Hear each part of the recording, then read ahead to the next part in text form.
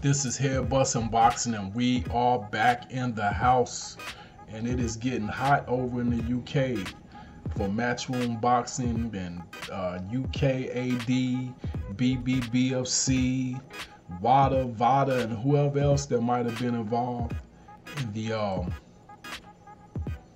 Oscar Rivas and Dillian Whyte fight.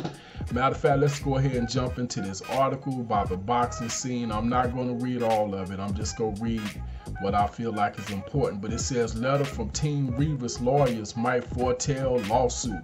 Okay. And it says, interview posted on Boxing UK on July 31st, Hearn was asked, is the relationship okay with Yvon Michael? I don't think he's happy with the process, Hearn answered, but I think he's happy with the way that I handled the procedure. Now, if you don't know who Yvon Michael is, that's Oscar Rivas's promoter. But anyway, the article says that might be optimistic thinking on Hearn's part. On August 9th, Stephen Taylor, health of JMW Solicitors, a law firm with offices in London, Manchester, and Liverpool, sent letters on behalf of Groupe, Yvon Michael, and Rivas to Matchroom, Whyte, UKAD, and the BBC. The letters are not claim letters, but they ask for information that might be relevant to a legal claim. In the United Kingdom, litigation is likely to start with a letter of complaint in the form of 1. A lawyer's letter setting out the nature of the complaint, including the damage suffered. 2.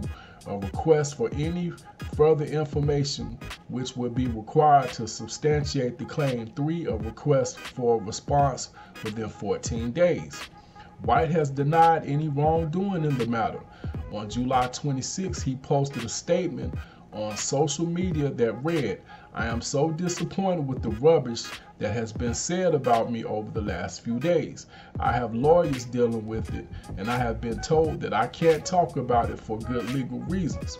I was cleared to fight, and I won the fight fair and square. Yes, he was cleared, but the way they rule things, or the way they the protocol is over there, they can't suspend you or consider you guilty of being dirty or whatever, or using peds until the B sample comes in. And because the fight was only 3 days away, the B sample wouldn't have made it in time for them to say you're guilty, etc., etc. So based off of their protocol, that's why he was allowed to fight. Now, if the fight would have been, I don't know, 3 months later and the B sample would have came in and it would have said he would have been dirty, then the fight would have been postponed, I would assume. Excuse me, but it says possible cause of action relevant to the information being sought by Groupe, Yvon Michael, and Rivas vary with regard to each potential defendant.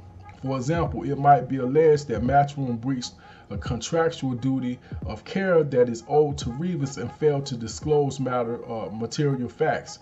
Whyte, on the other hand, did not owe Rivas a duty of care, but had other legal responsibilities with regard to the fight. A lawsuit by Groupe, Yvon Michael, and Rivas might also explore the question of how many other times, if any, the BBBC has allowed a boxer to compete after a positive drug test without notifying the opposing fighter's camp on the positive test result. Now, like I said, and that's all I'm gonna read. That's it for the article. But like I said before, this is much bigger than Dillian Whyte. This is much bigger than Eddie Hearn. Is Eddie Hearn negligible? In my opinion, yes, because the fact that he was the head promoter, he was the guy running the show, he should have notified Oscar Rivas, Yvon Michael, and anybody else in that team that he was aware of what took place with Dillian Whyte. Now I understand Dillian Whyte is his fighter, but still, when AJ was supposed to be fighting Big Baby Miller. Before Big Baby Miller's B sample came in dirty, Eddie Hearn, he said when he found out the news, the first thing he did was call Dillian Whyte, Anthony Joshua. And he found out in the middle of the night, so he called AJ in the middle of the night, about 3 in the morning. So if you had enough common sense, even if you wasn't contractually obligated to call Oscar Rivas or Yvon Michael or whoever in the camp to make them aware of the situation, just human decency. Now Eddie Hearn has gone out and said that the reason why he did not make it known because I can't even pronounce the word. Basically, he wasn't allowed to because of a clause in the contract with the UKAD. So as far as the UKAD and the BBBC goes, to me those are the big fish. Eddie Hearn and Dillian Whyte are like guppies or whatever. Those are the whales, because like you said, Eddie Hearn isn't the one in charge of all of the fights that come in. They're not in charge of all of the people that are being tested or all of the people that come over there or that fights over there drug test results and whether they're being put out there when somebody fails or not. So the big targets really is the BBBC and the UKAD. So this has the potential to get extremely ugly, and a lot of heads could roll because of this. And Robert W. Smith might be one of them, but we'll stay tuned and keep you updated on what's going on as news come in. But I expect a lawsuit because you put the man in danger, and it is what it is. And whether Eddie Hearn can stand by some type of clause in a contract and say he didn't have to make him aware of that, to me, that's ridiculous. That's ridiculous. But anyway, this is Hair Busting Boxing Fight Doctor. That's pretty much all I got. Hit me up in the comment section. Let me know what you think.